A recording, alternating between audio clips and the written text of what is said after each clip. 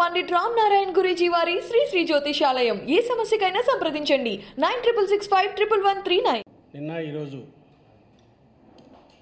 విశాఖ స్టీల్కి సంబంధించి ఒక కథన పత్రికల్లో తెలంగాణ ప్రభుత్వం సింగరేణి ద్వారా ఆ టెండర్ల ప్రక్రియలో పాల్గొనబోతోందని ఐ థింక్ నిన్న పత్రికల్లో వచ్చినట్టుంది. దాని మీద ఇక్కడ ఆంధ్రప్రదేశ్లో ఈ ప్రతిపక్షాలు అనబడే ఆ శక్తులన్నీ ఏవైతే జగన్మోహన్ రెడ్డి గారికి వ్యతిరేకంగా ఏకమై ఆయన సంక్షేమ బాటను కానీ లేదా ఆయన రాష్ట్రాన్ని అభివృద్ధి పదంలో తీసుకెళ్తున్న తీరును కానీ వేరే రకంగా ఎదుర్కోలేక అన్ని పక్షాలు ఇంక్లూడింగ్ సోకాల్డ్ వామపక్షాలతో సహా ఎంత అడ్డగోలుగా వ్యవహరించడానికైనా సిద్ధపడతాయనేది ఈ నిన్న ఈరోజు నేను నా విశాఖ స్టీల్ మీద వాళ్ళ రియాక్షన్స్లో కనిపిస్తుంది. దానికి సంబంధించి ఐ థింక్ తెలంగాణ నుంచి అధికారికంగా ఏం వచ్చినట్లేవు. ఇంతకుముందు ఆయన కేటీఆర్ గారు మాటల్లో ప్రస్తావించడం ఒకటి వచ్చినట్టుంది నాకు తెలిసి. మిగిలినంతా నిన్న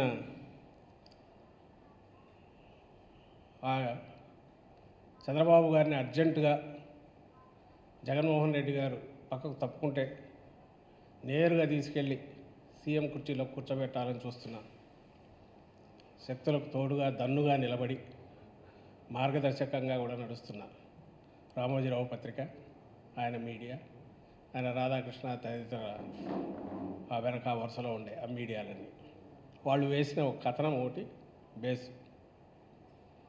ఇంకా అక్కడి నుంచి ఇంకా అదిగో తోక కనకముందు ఇదిగో పులి వచ్చేసింది అన్నట్టు, ఏదో గుడ్డెదురుగా చేలో పడితే అడ్డంగా దూకినట్టు ఒక్కొక్కరు ఇస్తున్న ప్రకటనలు తెలుగుదేశం పార్టీ ముఖ్యంగా సరే వాళ్ళకంటే ఆ పైత్యం బాగా ఎక్కువైంది అనుకుంటే దానికి తోడుగా సిపిఐ సిపిఎం వాళ్ళు కూడా నాయకులు కూడా ఈరోజు వాళ్ళు మాట్లాడినట్టున్నారు. చూస్తే ఒక సీరియస్ అంశాన్ని ఇంత నాన్ సీరియస్గా డీల్ చేసే రకంగా ప్రధాన రాజకీయ పార్టీలుగా చెప్పుకుంటూ వీళ్ళు చేయడం కరెక్టేనా అని అడగాలనిపిస్తుంది. దాన్ని ట్రివియలైజ్ చేయాలని నేను అనుకోవట్లా. సీరియస్ ఇష్యూ నిజానికి వైజాగ్ స్టీల్ అనేది మన తెలుగు ప్రజలకు సంబంధించినంత వరకు, ఆంధ్రప్రదేశ్కి సంబంధించినంత వరకు అది చరిత్రతో ముడిపడి ఉంది, ఒక సెంటిమెంటు. దానివల్ల ఆ ప్రాంతమే అభివృద్ధి చెందడమే కాకుండా ఆంధ్రప్రదేశ్ అనగానే వైజాగ్ స్టీల్ అనేంతవరకు గత దశాబ్దాల్లో పాత జనరేషన్లో ఉండేది. దేశంలో ప్రధానమైన నవరత్నాలుగా పిలుచుకునే వాటిలో అది కూడా ఒకటి. RINL పార్ట్గా ఉండడం వల్ల దానికి ఇది కూడా వచ్చింది క్రెడిట్ వచ్చింది. దాని వెనక హిస్టరీ ఉంది, మన సంస్కృతిలో పార్ట్ అయింది, మన సెంటిమెంట్ భావోద్వేగాలకు ముడిపడింది అనేది అందరూ ఒప్పుకునేది. సో అలాంటి దాన్ని మాట్లాడుతున్నప్పుడు దేనికైనా స్పష్టత ఉండాలి మాట్లాడే రాజకీయ పార్టీలు, ప్రధాన రాజకీయ పార్టీలు. ఇప్పుడు నిన్నటి దగ్గర జరిగిన దాంట్లో చూస్తే ఒక స్టేజ్ సెట్ అయ్యింది. సెంట్రల్ గవర్నమెంట్ డిజిన్వెస్ట్మెంట్ దీన్ని అనౌన్స్ చేయాలనుకున్నాక దాని మీద అక్కడ కార్మిక సంఘాలు కానీ ఉద్యోగుల సంఘాలు కానీ పోరాటం చేస్తున్నాయి, రాజకీయ పార్టీలు కూడా మద్దతు ప్రకటిస్తున్నాయి.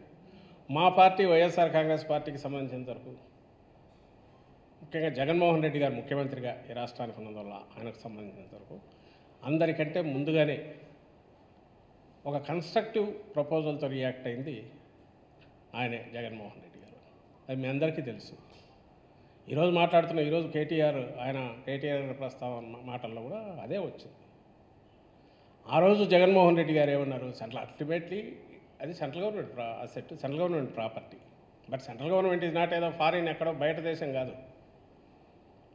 భారతదేశంలో ఉన్న అన్ని భారతీయులు అందరూ ఎన్నుకున్న ఎంపీల ద్వారా ఎన్నికైన ప్రభుత్వం. అందులో మన రాష్ట్రం ఉంది. మన రాష్ట్రానికి సంబంధించిన ఇంట్రెస్ట్ ప్రొటెక్ట్ చేయడం కూడా దాని బాధ్యత.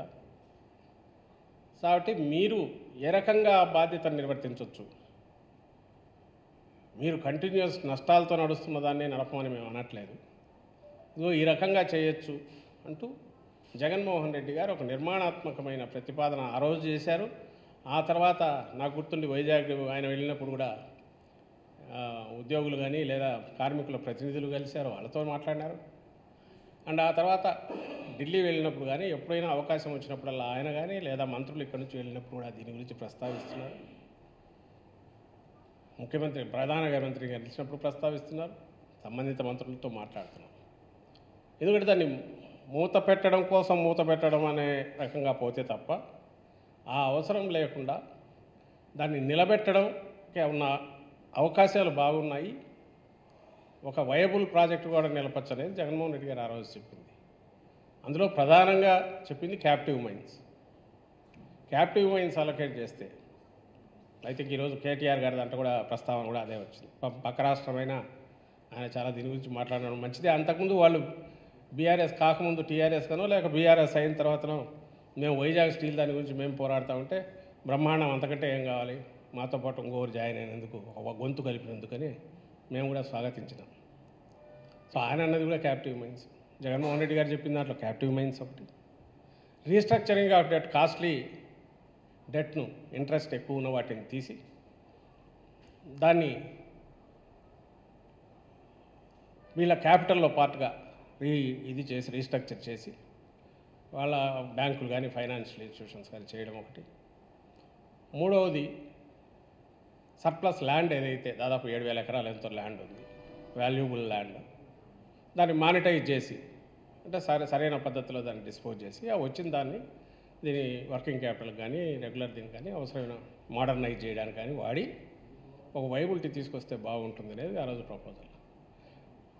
ఇది కరెక్ట్ అప్రోచ్ కూడా. ఒకవేళ చంద్రబాబు నాయుడు గారు ఉన్నా ఆయన చేసినా అందరూ స్వాగతించాల్సిందే, ఇంకొకరెవరున్నా చేయాల్సిందే. నిజంగా స్టేట్ ఇంట్రెస్ట్ పట్టిన వాళ్ళైతే, లేదా అక్కడ ఉన్న వేలాది కుటుంబాల ఉద్యోగుల భవిష్యత్తును దృష్టిలో పెట్టుకునేది, లేదా ఆ ప్రాంతం ఎంటైర్ స్టేట్కి ఇది సెంటిమెంట్గా వైజాగ్ స్టీల్ అనేది చరిత్రలో తెరమరుగు కాకూడదని కోరుకుంటున్న ప్రతి ఒక్కరికి నచ్చే ప్రపోజల్, దాన్నే ముందు పెట్టాం. మరి ఈరోజు జరుగుతున్నది ఏంది? విచిత్రంగా ఉంది నాకు అర్థం కావట్లేదు.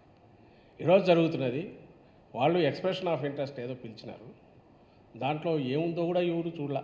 ఇప్పుడు నిన్న ఈ స్టోరీ వచ్చాక చూసాం. నిన్న స్టోరీ వచ్చాక నేను కూడా తెప్పించి చూసాం. బహుశా మీ దృష్టికి ఇప్పుడే వచ్చి ఉంటుంది, మీడియా వాళ్ళ దృష్టికి కూడా. చిత్రంగా అక్కడ ప్రపోజల్ కానీ ఇంకొకటి కానీ ఎంటైర్లీ డిఫరెంట్ దీని మీద ఉంది. ఇది ఓన్లీ టెక్నికల్ పార్ట్, నేను పొలిటికల్గా మాట్లాడతాను. వీళ్ళు చూస్తున్నది potential partner May participate by way of supplying one or more key raw materials like coking coal, BF coke, iron ore, etc. and in turn take steel products as per mutually agreed terms and conditions. ఇది notice inviting expression of interest EOI. దీంట్లో participate చేయడానికంటూ వీళ్ళు 23 మార్చి 27వ తేదీన ఇచ్చిన expression of interest ప్రకటన ఈ వైజాగ్ స్టీల్కి సంబంధించి. ఇందులో వాళ్ళ ఇంట్రెస్ట్ ఎవరితో ఉంది, ఏ మేరకు పరిమితమైంది అంటే పొటెన్షియల్ పార్ట్నర్ను ఐరన్ ఓర్ కానీ లేదా మెయిన్ రా మెటీరియల్స్ వీటికి సంబంధించి ఇచ్చే వాళ్ళు ఎవరైనా సప్లయర్స్ ఉంటే బహుశా బార్టర్ సిస్టమ్ లాగా in turn what they need to take steel products తీసుకొని వెళ్ళాలి, మార్కెట్ చేసుకోవాలి. ఆర్ఆర్ అది కానీ లేదా funding working capital and in turn take steel products as per mutually agreed terms and conditions. రెండవది వర్కింగ్ క్యాపిటల్కి మీరు పెట్టండి, దానికి బదులుగా కూడా మేము మళ్ళీ రీపేమెంట్ చేయము, దానికి బదులుగా అగ్రీడ్ టర్మ్స్ మీద ప్రోడక్ట్స్ తీసుకెళ్ళి అమ్ముకోండి అని సెకండ్. లేదా ఈ రెండు కలిసి వచ్చినా సరే, అంటే డబ్బులు కొంత పెట్టి కొంత సప్లై చేస్తామని. దానికంటే ముఖ్యంగా బిజినెస్ మోడల్ ఏమంటారు వీళ్ళు, RINL would engage with potential partners to evolve a business model and finalize related terms and conditions. Okay.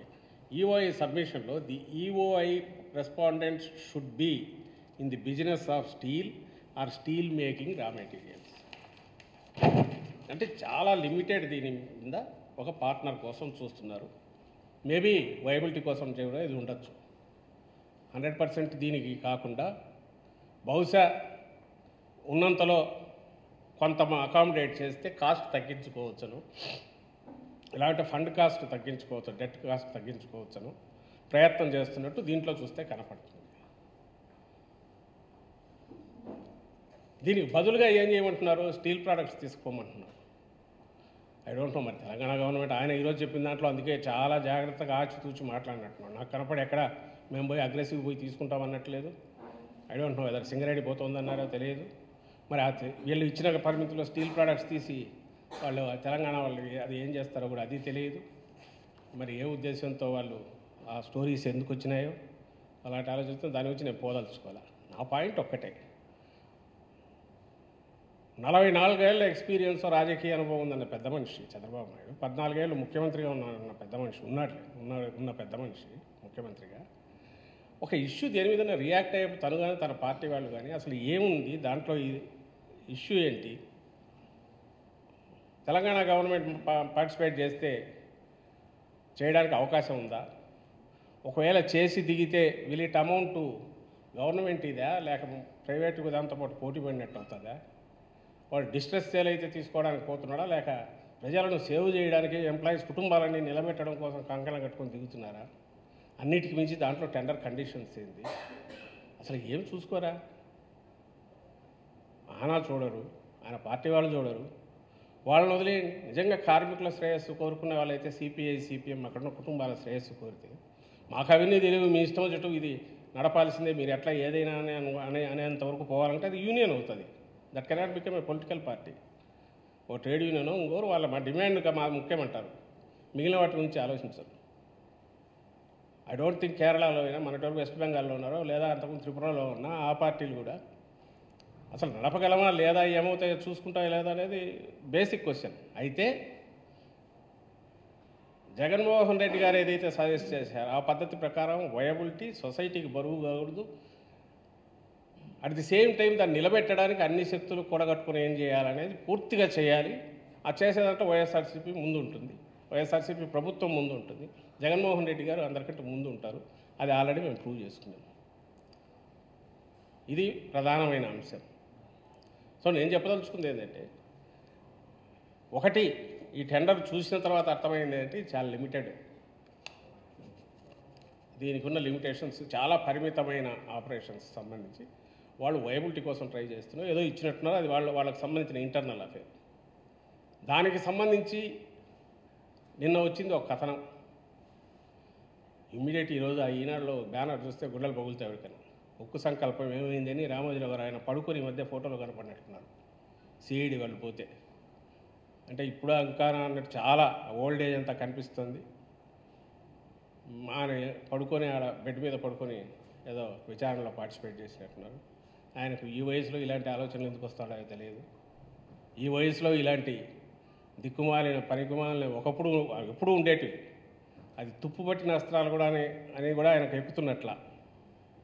నేను ఇంతకుముందు అన్నట్టు గుడ్డెద్దు జైలో పడినట్టు, ఏమైతే మనకెందుకు కొట్టు చేతిలో పేపర్ ఉంది, అది కొన్ని లక్షల ఇళ్లలోకి వెళ్తుంది, పద్నాలుగు వేస్తానే మెదళ్లలో దూరిస్తే చూసిన ఈనాడు చదివిన ప్రతి ఒక్కడు చిచ్చి జగన్ ఈయనకు అసలు ఏ సంకల్పం లేదు, ఉక్కు కాదు, ఏ సంకల్పం లేదు, ఈయన నమ్ముకుంటే రాష్ట్రం ఏం కావాలి, వాళ్ళు అర్జెంటుగా అనుకోవాలి, చంద్రబాబు కోరుకున్నట్టు తొందరగా రేపు ఎల్లుండి ఎలక్షన్లు తీసుకురావాలి, అర్జెంటుగా ప్రజలందరూ కంకణం కట్టుకుని ఈయన దించి ఆయన్ని తీసుకురావాలి. అది ఆయన ఐటమ్స్లో కనపడుతుంది, స్టోరీస్లో కనపడుతుంది. ఇంకా చంద్రబాబు నాయుడు గారు ముందు నుంచి ఉన్నారు, ఆయన పార్టీ ఆయన లైన్ ఏదనేది అందరం చూస్తూనే ఉన్నాం. దీంట్లో ఇంకో బేసిక్ క్వశ్చన్ వస్తుంది, ప్రైవేటైజేషన్ మీద ఇంతగా మాట్లాడుతున్నారే, అసలు ప్రైవేటైజేషన్ ఛాంపియన్ ఎవరబ్బా? ప్రైవేటైజేషన్ పబ్లిక్ సెక్టర్ని ఎత్తేయడంలో ఒలింపిక్ ఇది పెడితే దాంట్లో కూడా గోల్డ్ మెడల్ లేదా దానికంటే ఇంకా పెద్దది ఏమైనా ఉంటాయి, ఎవరికి ఇవ్వాలా అంటే పినపడే పేరు ఏదైనా ఉందంటే చిన్న పిల్లలను అడిగినా, హిస్టరీ తెలిసిన చిన్నపిల్లలు లేదా మా వయసులో ఉండే వాళ్ళైతే ఆ కాలంలో చూసిన వాళ్ళు అడిగినా వచ్చే పేరు ఒకటే, చంద్రబాబు నాయుడు. అసలు పని కట్టుకొని దానికోసం ఏంటి ఏదో పేరు ఒకటి పెట్టినాడు, ఏదో సెక్రటేరియట్ అని, ఇంప్లిమెంటేషన్ సెక్రటేరియటా, మీకు తెలిసింటుందా, implementation secretariat commitment to A better tomorrow అని అప్పట్లో 2004 మధ్య ఆయన పెట్టుకున్న దాని పేరు. ఇది ఆయన బుక్కే. ఆయన హయాంలో అప్పుడు తయారు చేసిన ఒక ఆయన మనసులో మాట ఎట్లో ఇది కూడా ఇలాంటిది. ఆయన మనసుకు అర్థం పట్టేది. చంద్రబాబు నాయుడు గారి వ్యక్తికే కాదు, మనసు కూడా. Privatisation A success story in Andhra Pradesh, ఇది ఆయన తీసుకొచ్చిన గ్రంథం. కింద గవర్నమెంట్ ఆఫ్ ఆంధ్రప్రదేశ్, పాపం ఆయన వ్యక్తిగా కదలే, ఆయన గవర్నమెంట్గా వేసింది. అంటే గవర్నమెంట్ పాలసీ, ఆయన ముఖ్యమంత్రి అయితే ఏం చేస్తాడనేది చెప్తున్నాడు ఇక్కడ.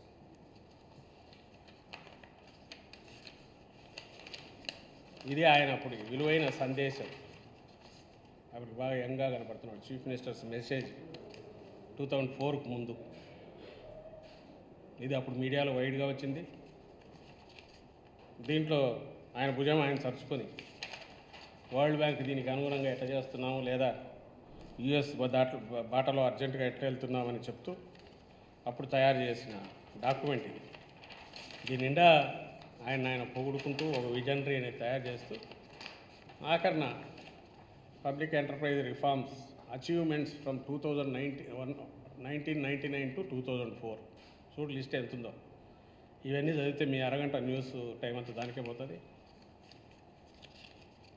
దీంట్లో పైగా 2004లో వస్తాననుకున్నట్టున్నాడు. ఫేజ్ 2 2003 నుంచి 2006 వరకు అని ఇంకోటి పెట్టుకున్నాడు లిస్టు. రాష్ట్రం అదృష్టం, ఆ ఉద్యోగుల అదృష్టం. రాజశేఖర రెడ్డి గారు వచ్చి ఆయన క్లోజ్ చేస్తున్న వాటిని కూడా కొన్ని నిలబెట్టాలని చూశారు. దీంట్లో అచీవ్మెంట్ సమ్మరీ అని ఇచ్చుకున్నారు. వాటికి సంస్కరణలని ముద్దు పేరు పెట్టి రిఫార్మ్స్ సోఫార్ 54 గంటలు అప్పట్లో 2003కు కంప్లీట్ చేసినవి 9, మొత్తం ఎంటర్ప్రైజెస్ క్లోజ్డ్ అని గర్వంగా చెప్పుకున్నాడు 22, ప్రైవేటైజ్డ్ 11. మీకు అందరికీ తెలుసు ఆ క్లోజ్ చేయడం కూడా అడ్డంగా విలువైన భూములన్నీ ఆ స్పిన్నింగ్ మిల్లులవి, కోఆపరేటివ్ షుగర్స్వి, పప్పులు బెల్లాలకు ఎట్లా వినాడో అందరికీ తెలుసు. అవి ఎవరు తీసుకున్నారో కూడా మీడియాకు తెలుసు, మీడియా ద్వారా ప్రజలకు తెలుసు. ఆ కాలం వాళ్ళైతే, ఇప్పుడు వాళ్ళైతే హిస్టరీ తెలుసుకున్నారో తెలుస్తారు. జగన్మోహన్ రెడ్డి గారు ఏం చేశారు? ఆయన ప్రైవేటైజ్ చేయాలనుకున్న ఆర్టీసీని గవర్నమెంట్లో కలిపారు. చంద్రబాబు నాయుడు అడ్డగోలుగా ప్రైవేటైజ్ చేసి, ఆయన ప్రైవేటైజేషన్ కూడా ఎక్కడైతే ఎక్కువ మంది ఉద్యోగులు పొట్టగొట్టాలంటే దాని మీద ఎక్కువ ఆసక్తి చూపినాడు. ఎక్కడైతే క్లోజ్ చేయడం ద్వారా విలువైన భూములు ఉండి ఒక 100 కోట్లు అప్పట్లో 200 కోట్లు వస్తాయంటే దాని మీద ఎక్కువ ఇంట్రెస్ట్ చూపినాడు. అది చంద్రబాబు నాయుడు. జగన్మోహన్ రెడ్డి గారు బరువు అని తెలిసినా సరే ప్రామిస్ చేసి ఆర్టీసీని, చంద్రబాబు నాయుడు ప్రైవేటైజ్ చేసి మూసేయాలనుకున్న ఆర్టీసీని ప్రభుత్వంలో కలిపాడు. ఇది జగన్మోహన్ రెడ్డి గారు. నేను చంద్రబాబు నాయుడుని ఏమన్నాను, కమ్యూనిస్ట్ పార్టీలకు ఏమైంది, కమ్యూనిస్టులకు ఏమైంది? ఈ పొలిటికల్ దాంట్లో ఒక సీట్ ఏదైనా ఇస్తారనో దానికో పొత్తుల కోసం అనుకుంటే ఆ చంద్రబాబు నాయుడు మీకేమాత్రం విలువ ఇచ్చాడో కూడా అందరికీ తెలుసు. ఈరోజు అర్జెంటుగా ఆయన తీసుకురావాలని ఎందుకు కంకణం కట్టుకున్నారో నాకైతే అర్థం కావట్లేదు. వాళ్ళకు సంబంధించి ఇక రామోజీరావుకు సంబంధించో, ఆ మీడియాకు సంబంధించో, లేదా కమ్యూనిస్టులకు సంబంధించి ఆ రోజు చంద్రబాబు నాయుడు అడ్డగోలుగా మూసేస్తుంటే ఎక్కడ నిద్రపోతున్నారు వీళ్ళంతా? ఆ రోజు ఎందుకు క్వశ్చన్ చేయలే? ఈరోజు అసలు ఏమీ లేకముందే, ప్లస్ మనది కాదు, అది ఆంధ్రప్రదేశ్ది కాదు. పోనీ దాని వయబిలిటీ ప్లాన్ చేయాలన్నా కూడా పరిధి అది వచ్చే తలకు మించిన బరువు అనేది కూడా పక్కన పెట్టేయండి. అసాధ్యమైన ఇది మన కేంద్ర ప్రభుత్వం, మనది భారతదేశానికి మొత్తానికి ప్రభుత్వం, కేంద్ర ప్రభుత్వం, అందులో మనకు కూడా వాటా ఉంది. వాళ్ళ చేతిలో ఐరన్ ఓర్ మైన్స్ ఉన్నాయి. వాటిని డెడికేట్ చేసి క్యాప్టివ్ మైన్స్ పెట్టడానికి అవకాశం ఉంది. బ్యాంకులను డైరెక్ట్ చేసి రీస్ట్రక్చరింగ్ చేయించడానికి అవకాశం ఉంది. దాని పరిధిలో లేనిదంటూ ఏమీ లేని చోట వాళ్ళు తీసుకోబోతున్న ఓ డెసిషన్ ఆపాలంటే వాళ్ళకి ఏదైనా దానికి సంబంధించి నచ్చజెప్పు రిక్వెస్ట్ చేసుకొని ఈ రకంగా చేయొచ్చని కన్విన్స్ చేసి మీకు మంచి పేరు వస్తుందని వాళ్ళని కొంచెం చెప్పి ఏదో ఒక చేసే ప్రయత్నం చేస్తున్నాము. అందులో భాగంగానే ప్రభుత్వం చేస్తుంది. మీరు చేస్తున్నది ప్రతిపక్షాలుగా లేదా మీరు మాట్లాడుతున్నది బాధ్యతారాహిత్యం తప్ప వేరే లేదనేది కొంచెం ఇబ్బందిగా ఉన్నా చెప్పక తప్పని మాట అది. ఆ పార్టీలు నిన్న ఈరోజు చేస్తున్నాయి చూస్తుంటే. వీటన్నిటి వెనక ఏదైతే వాళ్ళ దుగ్ధం ఉందో, అధికారానికి దూరమైనాం, మళ్ళీ అధికారంలోకి వచ్చే ఆశలు కనపడట్లా. ఇంకో పక్క జగన్మోహన్ రెడ్డి గారి కార్యక్రమాలు, సంక్షేమ కార్యక్రమాలు అయితేమి, అభివృద్ధి కార్యక్రమాలు అయితేమి, సంక్షేమం ద్వారా అభివృద్ధి అనేది ఎలా స్టేట్లో అమలులోకి ఆచరణలోకి తీసుకొస్తున్నారని చూసిన తర్వాత అయితేమి, దానికి మించి మేము మొదలుపెట్టిన ఈ మధ్య కార్యక్రమం ఏదైతే ఈయనే మాకు కావాలి, ఈయనే మా నమ్మకం, ఈయనే మా భవిష్యత్తు జగన్మోహన్ రెడ్డి గారు అంటూ ప్రజల్లో నుంచి రీసౌండింగ్ పాజిటివ్ అప్రిసియేషన్ ఏదైతే వస్తుందో మీరు చూస్తుంటారు. ఆ మిస్డ్ కాల్స్ దాదాపు 70-80% పోయి అప్రోచ్ అయిన ప్రతి గడప నుంచి వస్తున్నాయి. Sending A signal that we are with you Jagan అని చెప్తూ, మీరు మాకు మళ్ళీ కావాలంటూ. ఇవన్నీ చూసి తట్టుకోలేకపోతున్నారు. రోజు ఎక్కడో ఏదో ఒకటి చేయిస్తున్నారు.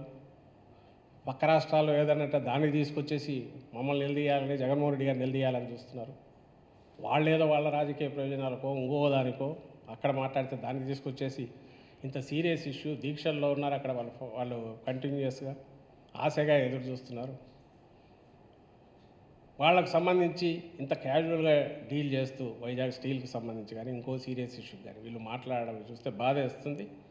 ఇందులో ఉన్న వీళ్ళ సంకుచితమైన తక్షణ ప్రయోజనం లేదా వాళ్ళ స్వార్థ ప్రయోజనం ఏముందో దానికోసం చంద్రబాబు నాయుడు కానీ లేదా ఆయన పార్టీ కానీ ఆయనకు మద్దతు ఇస్తున్న వాళ్ళు కానీ ఆడుతున్న నాటకాలను గుర్తించాల్సిందిగా ప్రజలకు విజ్ఞప్తి చేస్తున్నారు.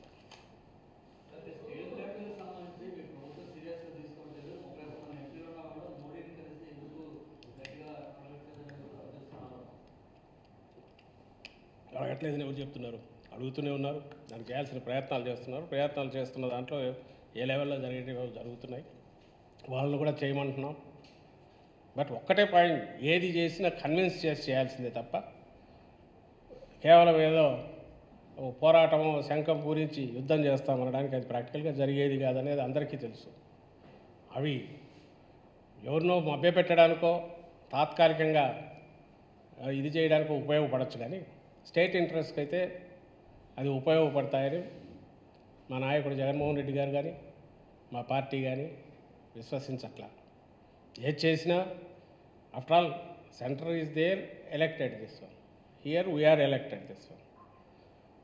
ఫ్రిక్షన్ ద్వారా మళ్ళీ నేను చెప్తున్నా, ఫ్రిక్షన్ ద్వారా నినాదాలు ఇచ్చి ఏదైనా చేస్తే పోరాడితే పోయేదేం లేదనడానికి అదేమో యూనియన్ కాదు, ఇది పొలిటికల్ పార్టీ. ఏ పార్టీ అయినా సరే మళ్ళీ చెప్తున్నాం. బట్ సాధించుకున్నామా లేదా అనేది మెయిన్. సాధించుకునే ప్రయత్నం ఎంత గట్టిగా చేస్తున్నాం అనేది మెయిన్. అది సాధించుకోవడానికి అడ్డగోలు వాదనలు చేస్తున్నామా లేదా ఒక కన్స్ట్రక్టివ్ కరెక్ట్ ఇది వైబుల్ ప్రపోజిషన్ చూపిస్తున్నామా?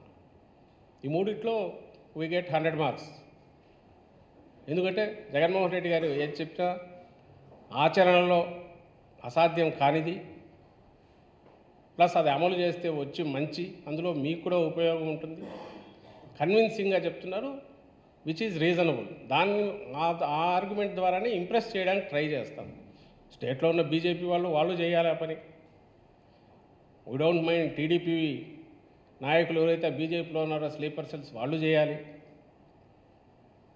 టీడీపీ కూడా యాజ్ ఎ పార్టీ అడిగినా ఒప్పలేదు. ఇప్పుడు బీఆర్ఎస్ అడిగితే మరీ మంచిది, వద్దని అనట్లా. ఎంతమంది అడిగితే అంత మంచిది. ఆఖరికి సెంటర్ దాన్ని కన్విన్స్ అయితే బాగుంటుంది. అండ్ ఒక స్టీల్ ప్లాంట్, అది జస్ట్ స్టీల్ ప్లాంట్ కాదు, మన ఆంధ్రప్రదేశ్కు సంబంధించినంత వరకు ఒక దాంతో క్లోజ్, నేను ఇంతకుముందు అన్నట్టు కల్చరల్, హిస్టారికల్ అన్ని రకాలుగా భావోద్వేగాలతో ముడిపడిన అంశం అది. సో దాని అందరి ఉద్దేశం దాన్ని వైబుల్ చేయాలి, నిలబెట్టాలి. ఆ చేసే ప్రయత్నాల్లో మేము ముందుంటాం.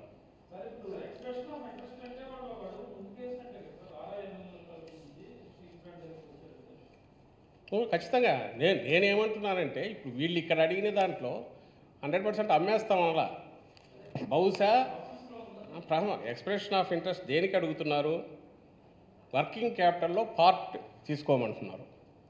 వర్కింగ్ క్యాపిటల్ పార్ట్ బహుశా ఇంట్రెస్ట్ కాస్ట్ సేవ్ చేసుకోవడానికి. రెండవది పేమెంట్ డబ్బులు ఇచ్చి తీసుకుంటామన్నట్లా, లేదా ఇంట్రెస్ట్ పే చేస్తామన్నట్లా, సరుకు తీసుకోమంటున్నారు. అంటే ఓవరాల్ కాస్ట్ డెట్ బర్డన్ తగ్గించుకోవడానికి, అలాగే సప్లయర్ అయితే రా మెటీరియల్ కాస్ట్ తగ్గించుకోవడానికి, which is what Jaganmohan Reddy గారు ఆ రోజు సజెస్ట్ చేసింది కూడా అదే సెంట్రల్ గవర్నమెంట్కు. మీరు రీస్ట్రక్చరింగ్ చేయడం ద్వారా వాళ్ళ మన లోన్లు వాటిని క్యాపిటలైజ్ చేయడం ద్వారా, లేదా డెట్ తగ్గించుకునే ప్రయత్నం చేయడం ద్వారా, లేదా క్యాప్టివ్ మైన్స్ ఇవ్వడం ద్వారా అల్టిమేట్ ఏంది? కాస్ట్ తగ్గించుకోవడం. ప్రొడక్షన్ కాస్ట్ తగ్గించుకోవాలి, ఇంట్రెస్ట్ పేమెంట్ తగ్గించుకుంటే వైబిలిటీ వస్తుందని వీళ్ళు అదే చెప్పారు. కాబట్టి నేను ఇంటర్ప్రిట్ చేస్తున్నా. వీళ్ళు దీని నుంచి నెక్స్ట్ ఇంకోటి ఎక్స్ప్రెషన్ ఆఫ్ ఇంట్రెస్ట్ ఒకేసారి మొత్తం ఇస్తూ ఉంటారో నాకు తెలియదు. దీంట్లో కనపడుతున్నది చాలా లిమిటెడ్. ఇది బిజినెస్ వీటిలో చూస్తే, టర్మ్స్లో చూస్తే నా ఖర్చు తగ్గించుకోవడానికి ఒక వెసులుబాటు కోసం నేను ప్రయత్నం చేస్తున్నా. ఆ ప్రయత్నం ఏంది? నీ దగ్గర రా మెటీరియల్ ఉంటే ఇవ్వు, సరుకు ఇస్తా నీకు, సో దట్ నా కాస్ట్ తగ్గించుకుంటున్నాను, రా మెటీరియల్ కాస్ట్. లేదా వర్కింగ్ క్యాపిటల్ నువ్వు ఇవ్వు, బదులుగా నేను సరుకు ఇస్తా, డబ్బులు ఇవ్వలేను, కాస్ట్ తగ్గించుకోవడానికి ఇంట్రెస్ట్ కాస్ట్. అంతవరకే ఇక్కడ ఉంది అని చెప్తున్నా. ఇందులో తెలంగాణ గవర్నమెంట్ ఏమి ప్రతిపాదన చేసి, వర్కింగ్ క్యాపిటల్ అయితే పార్టిసిపేట్ చేయొచ్చు, బట్ దే ఆర్ స్టీల్ బిజినెస్లో అయితే లేరు. మరి కొత్తగా పెడతారేమో, స్టీల్ బిజినెస్ పెట్టి తీసుకెళ్ళి స్టీల్ మార్కెటింగ్ చేసి వైబిలిటీ తెచ్చుకుంటారేమో తెలియదు.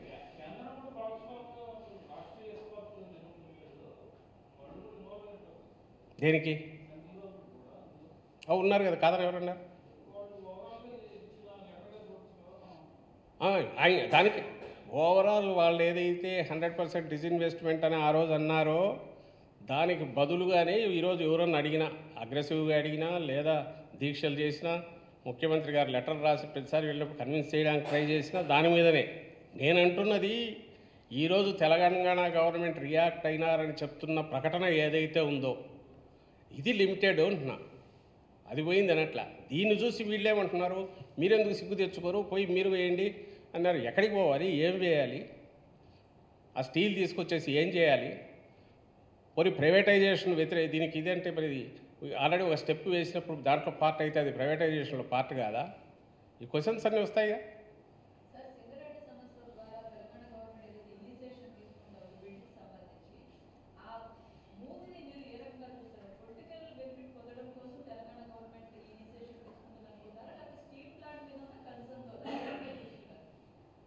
ఇప్పుడు వాళ్ళు సింగరేణి ద్వారా పోతున్నారు అన్నారా కూడా నాకు తెలియదు. నేను ఈరోజు మరి ఆయన మాటల్లో అది వచ్చిందా నాకు టెక్నికల్ కాదు సింగరేణి అన్నారా నాకు తెలియదు. వాళ్ళ స్టోరీలో అయితే, వీళ్ళ పత్రికలో వచ్చిన స్టోరీలో ఉంది. కానీ సింగరేణి అయితే ఇట్ ఈస్ నాట్, ఆ కోల్ అయితే దానికి పనికి వచ్చేది కాదు. బహుశా ఇన్వెస్ట్ చేసి పోతారేమో, పోయి స్టీల్ తీసుకుంటారేమో తెలియదు. Second thing, as for their statement, దాని టోటల్ ఇవి చూడాల్సిన పని కానీ, ఆ బాధ్యత కానీ, ఆ అవసరం కానీ మాకైతే లేదు. అదో రాజకీయ పార్టీ తెలంగాణలో ఇప్పుడు ఆల్ ఇండియాని పెట్టి వాళ్ళు బీఆర్ఎస్ని పెట్టినట్టున్నారు. వాళ్ళ ఇంటెన్షన్స్ ఏంటివో వాళ్ళన్నా చెప్పాలా? మాకు తెలిసింది ఇక్కడంతా ఏ శక్తులు అయితే రోజు పొద్దున లేసి ఇదే అవుతున్నాయో వాళ్ళకు సంబంధించి ఎక్స్పోజ్ చేయడం, ఎప్పటికప్పుడు బయట పెట్టడం అనేది చంద్రబాబు నాయుడు ఎంత డేంజరస్ దీనికి స్టేట్కి అనేది చూపడం అనేది ప్రయత్నం చేస్తున్నాం. మిగిలిన అనలిటికల్ దీంతోనూ విశ్లేషకుల పను చేయాల్సింది రాజకీయ పార్టీగా మాది కాదు. అది మీరు చేయాలి. ఆ ఉద్దేశాలు ఏంటో మీరు చెప్తే మేము అర్థం చేసుకునే ప్రయత్నం చేస్తాం.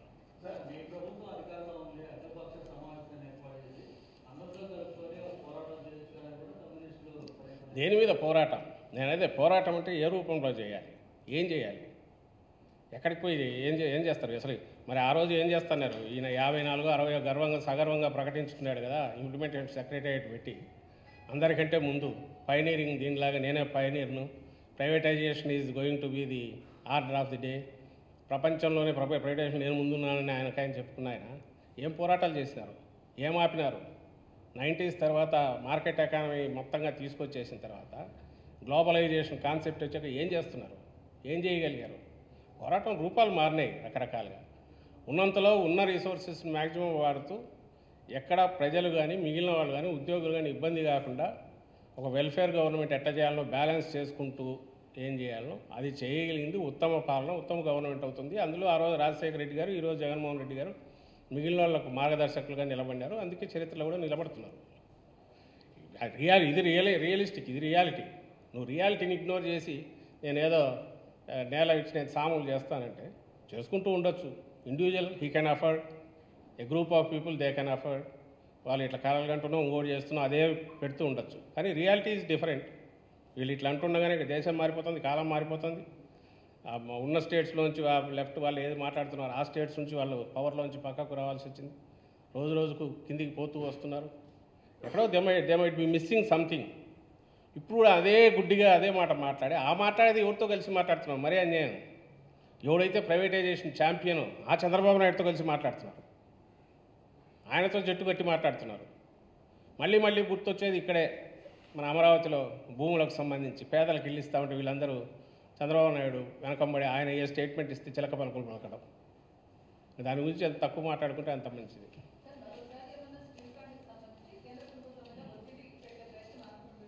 ఖచ్చితంగా ఇట్స్ ఏ కంటిన్యూస్ ప్రాసెస్ అమ్మా. స్పెషల్ స్టేటస్ గురించి కానీ దీని గురించి కానీ ఇదే మన రాష్ట్ర ప్రజల కోరిక, రాష్ట్రం కోరిక. వైఎస్ఆర్సీపీ దీనికోసం ఏం చేస్తుందని చెప్పడం, ఏ అవకాశం వచ్చినా ఎక్కడ ఏ ప్లాట్ఫామ్ మీద ఇది వచ్చినా కలిసినప్పుడైనా ఖచ్చితంగా ముఖ్యమంత్రి గారు కానీ ప్రభుత్వం వైపు నుంచి సంబంధిత మంత్రులు కానీ అధికారుల ద్వారా కానీ ఎప్పటికప్పుడు ఇంప్రెస్ చేయడానికి ట్రై చేస్తుంటాం, కన్విన్స్ చేయడానికి ట్రై చేస్తుంటాం. పండిట్ రామ్ నారాయణ్ గురూజీ వారి శ్రీ శ్రీ జ్యోతిషాలయం. ఏ సమస్యకైనా సంప్రదించండి 9665111139.